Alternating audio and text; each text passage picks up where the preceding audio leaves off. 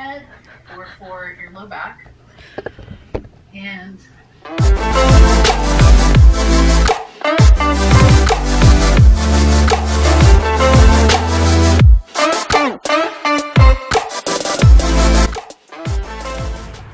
hello again, YouTube, and welcome back to another Carport Lifting Vlog. Happy May. It is officially May, which is exciting that another month of quarantine is down. I have made some upgrades to the carport, so I am going to show all the upgrades that I've done since my last vlog. But since my last vlog of the heavy snatch, I know I posted my... okay, push back, there you go. Okay, I know I posted my road trip vlog a week ago because I had some GoPro footage, but since my last vlog, I took 2 weeks off. I know in a couple of these videos I have mentioned my finger that was jammed. It's still pretty, like, bruised. I don't know if you can see on the video. There we go. You can see it's kind of bruised. It's definitely getting better, but it's not, like, healed. So I tried to give it 2 weeks off after my recovery week. But I am starting another 12-week program. So this is week 1 of this 12-week program I'm running. Obviously there's no meets to prepare for, and I don't really feel like doing the online qualifier. The online qualifier is qualifying for like the AO series that I already qualified for, and I'm obviously not strong enough to qualify for nationals, so really there's no point in me doing an online qualifier at this point. I still need to learn how to snatch, but I kind of have a good feeling about this cycle because I'm going to really work to make it right when it's light. I have it written up on my whiteboard up there, but I'm going to try to really focus on the little things this cycle. I actually figured out how to do a snatch deadlift on Monday, which sounds really weird to say a snatch deadlift, but I was honestly, like, my hips were rising too fast anytime I've done them before, and I actually had a breakthrough of my hips and shoulders rising at the same time. I know it sounds stupid, but I think it was a little of a breakthrough.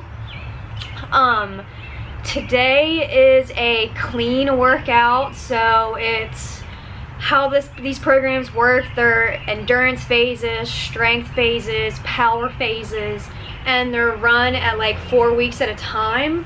So I'll do endurance for 4 weeks, move to strength for 4 weeks, and so forth. So usually it'll start off with like more general movements in the beginning, like instead of a split jerk, it's a push press, and instead of like a full clean, it's from the thigh. And it'll go from like the mid-thigh down to the knee, down to the floor. So that's kind of how the program progresses. My primer of the day is a controlled clean shrug from the mid-thigh. Then I have clean from mid-thigh. I have 2 power and 2 full with a front squat. And then I have 8s on back squats. I have dips, which I don't know if I can do dips. I'll try to do dips with my hand off like something in here. And then weighted planks. So again, it's a very like general workout where it starts off with lots of reps. Since I took the 2 weeks off, I am normally really sore when I start these endurance phases, but I'm extra sore. So I've been trying to stretch and foam roll, and not being able to see like my massage therapist has really thrown a kink in everything. So I'm just trying to deal with like the extra soreness and tightness and working through this. So this vlog is going to be this carport clean workout, and then this afternoon I actually have a Zoom coming up. I guess you call her the team chiropractor, team, I guess like the person that helps, I don't even know what she would be considered, but we have a chiropractor, and they're called the CHFP self-care seminars.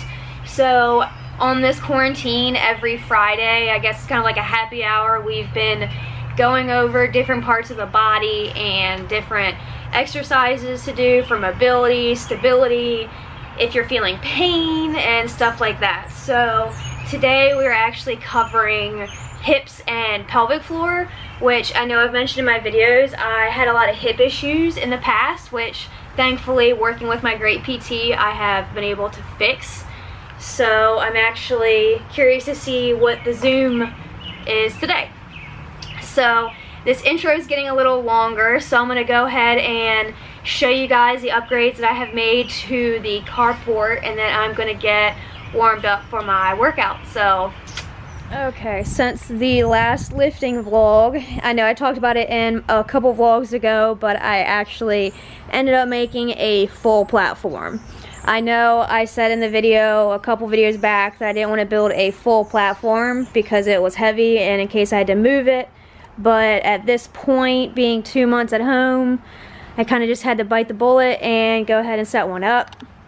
It was actually really easy to build. Put all these screws in myself. Actually came out really good. Nice oak board, nice and sturdy. Horse stall mats were really hard to find to get the rest of them, but I put a layer underneath it. Let's see, we made a plate holder, which came out nice to hold the plates. I moved the extra horse stall mats and wood on the squat rack with the crossover symmetry. So this is kind of like my jerk squat station. Hung up a couple flags, hung up the Maryland flag, hung up the Adopt Your Beach flag. My little baby kilo plates are still in there because I didn't trust putting them in there yet. Like I talked about, I hung up a whiteboard that I've been writing little notes on, which have really helped. And hung up these sweet little lights. That way there's some light in here, but it actually came out really nice and I've really enjoyed lifting out here. So had to give a little update of the carport lifting situation. And yeah, that's about it.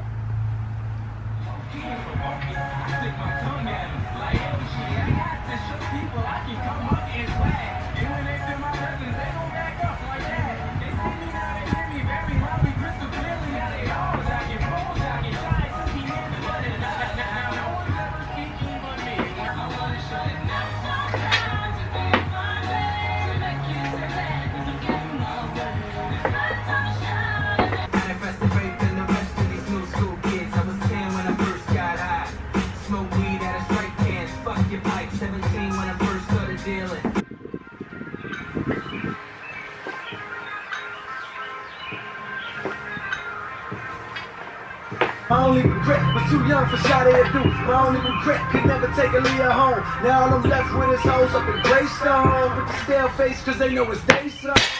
Get black, I got 6 jobs, I don't get tired. I don't get tired. I don't get tired. Get tired. I got 6 jobs, I don't get tired. I run with an American, we share it's me.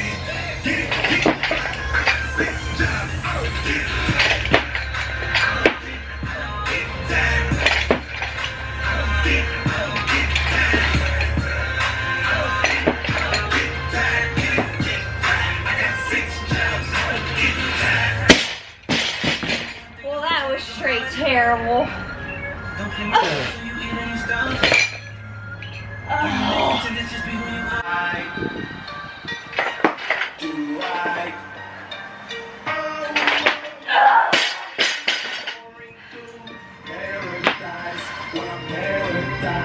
When I'm closing my eyes, I'm Mr. Solo.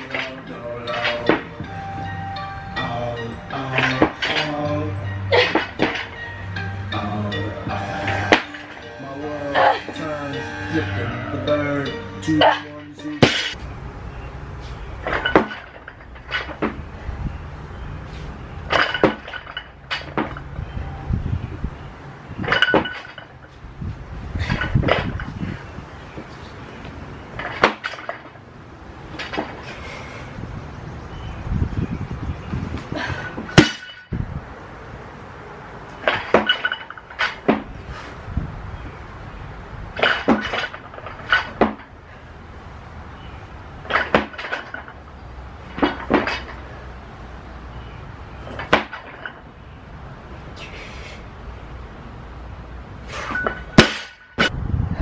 Mishka.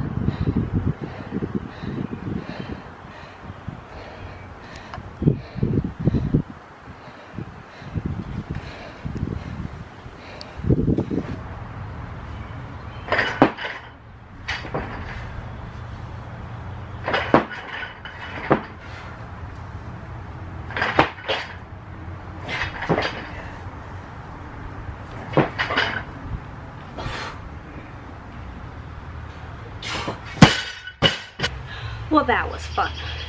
I was supposed to go up to 54 kilos and I only got to about 50 kilos before everything started breaking down. My finger was not pleased with these mid-thigh cleans. Usually on Monday I had snatches from the mid-thigh and I was able to use straps, and I can't use straps for cleans, so I have to rely more on my grip. But I decided to stay at 50 to have better movement patterns, and at least those last 2 sets I started to move a little better. I wasn't finishing my pull enough, so I was jumping a little forward, so once I saw that on the videos I was able to correct that a little bit. But I'm gonna go ahead and move on now. I didn't know it was supposed to be this hot and humid. I am literally glistening. It's great. But I'm gonna go ahead and move on to vlogs.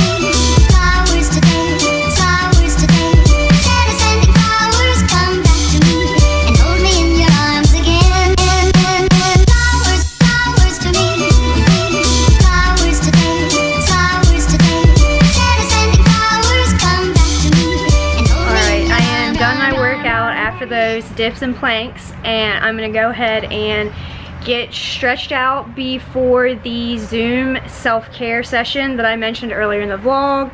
I don't know how much of a Zoom session I'm gonna be able to actually vlog, but I'm gonna try to get at least a couple clips of the seminar. Like I said, it's on the hips and the pelvic floor, so I'm interested to see at least like the hips, what she's gonna say about that.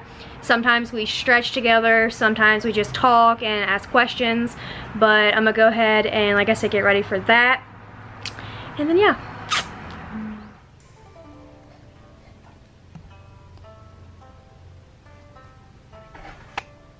So we're gonna talk about all of the muscles in the front, back, and the sides of the hips, and then the bottom of the hips where the pelvic floor is located. We're gonna go over some self-myofascial release techniques using a foam roller and a lacrosse ball. And you can always show me or send me videos of y'all being creative with the stuff that you're releasing your muscles with. We're gonna go over some warm-up exercises that include mobility and stability for the hips. Some of these are going to be repeat exercises, but with our attention on different structures of the body. You know what that means? We're doing rear foot elevated split squats again. And then we're gonna end it with a pelvic floor relaxation meditation that I'm gonna walk you all through. So it's gonna be a blast.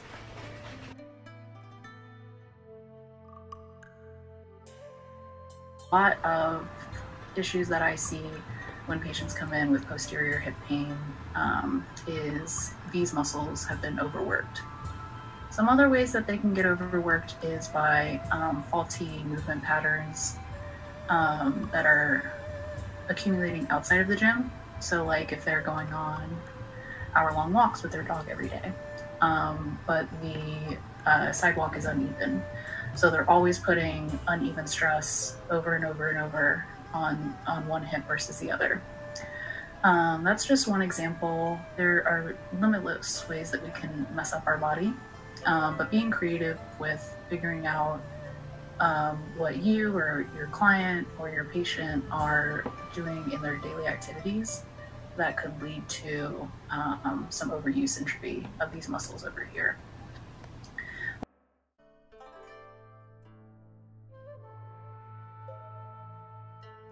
If we're doing a large volume block and we've got 5x10s of everything, and these muscles around here are getting really inflamed and we're not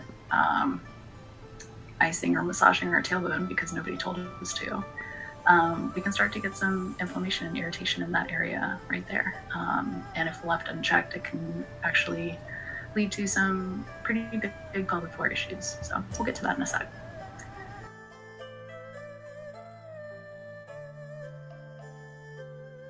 Leaking with exercise is not normal.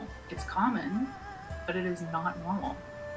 So if you are leaking on the platform or leaking with squats, or when you're sneezing or lapping, talk to me. There's a lot of stuff that we can do to retrain those muscles to work optimally. But that is going to go ahead and conclude this lifting vlog, conclude this vlog, and I'm not sure which there is a lot going on right now, and I can't keep straight of what actually is going on because every single neighbor wants to be outside right now. Why? Anyway, thanks for following me in another lifting carport adventure. I'm not sure what my next lift will be, but I will most certainly keep uploading as much as I can. So again, see you in the next one.